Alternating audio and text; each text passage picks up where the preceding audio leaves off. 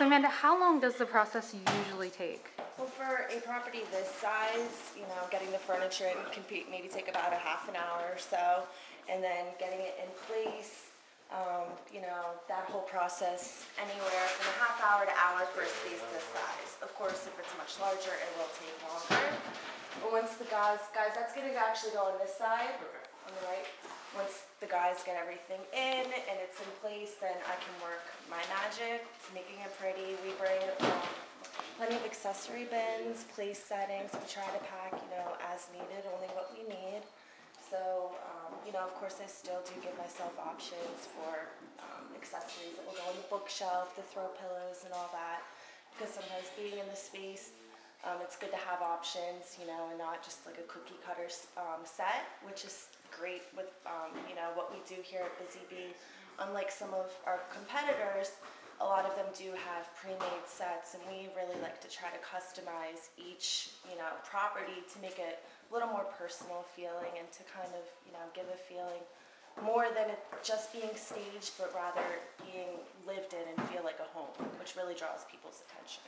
And how do you decide what a property needs, like what type of furniture to put in this property? Well, first Jesse comes and does the proposals, then I come and view the space, and I plan the property based on, sometimes we have pulls, like say a past staging has sold, and it's right before the next one that we are staging. I try to plan the furniture from that property to go into the next, and then fill in some pieces from our warehouse.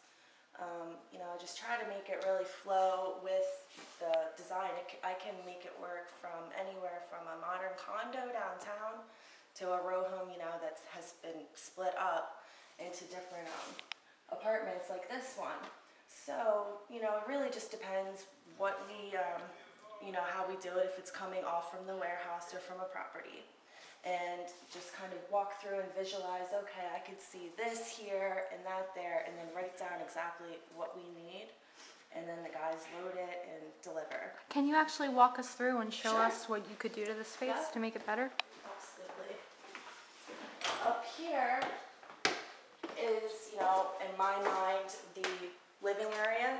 I know, I think Jesse said before that people had the living area back there, which to me it doesn't make much sense because this is then going into the bedroom. You wouldn't want your dining here and your living the whole way back there separated.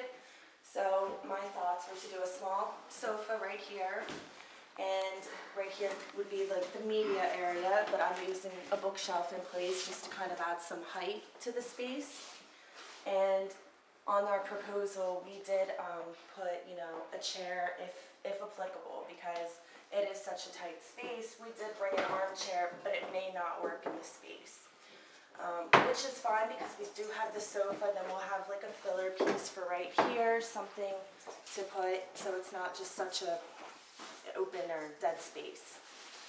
We are not staging the bedroom because it kind of speaks for itself. People can visualize, you know, the bed and where everything will go, because it is such a nice sized room in there. The dining is in the back. You know, I just visualized a nice dining table with upholstered chairs and then a wine bar in the corner. And that's pretty much the space. And then the kitchen will just tweak with a few accessories and a few things in the windowsills. And, you know, that is pretty much what we're doing with this space here.